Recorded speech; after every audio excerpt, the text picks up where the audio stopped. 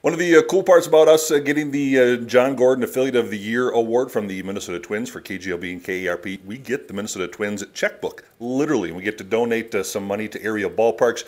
One of those is Saints Field in Dassel from the DC Saints Baseball Association. We got Brett Johnson here, and maybe just talk about, that field to me is one of the better fields in all of Minnesota. I mean, it gets used a lot, and you guys do a lot of work. You guys got some of the best groundskeepers around up there.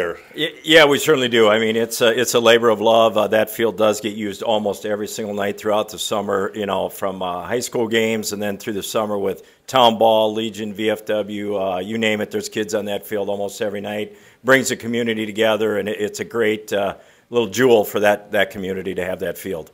Now you guys are hosting the state tournament here in just a little while here. I mean, in less than a year here. So I guess preparations are ongoing for that. What are some of the improvements that folks can expect to see at the ballpark?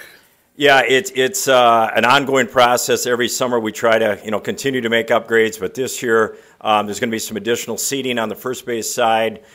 We've done some turf on the warning track and around the home plate side of the field. So and then just general maintenance and upkeep. Yeah, it's a really nice field. We've put a lot of time and effort into it, and we just encourage everyone to come out and see that field and enjoy amateur baseball. Sounds good. Hey, congratulations, and we'll see you at the ballpark. All right. Thanks a lot, Joel.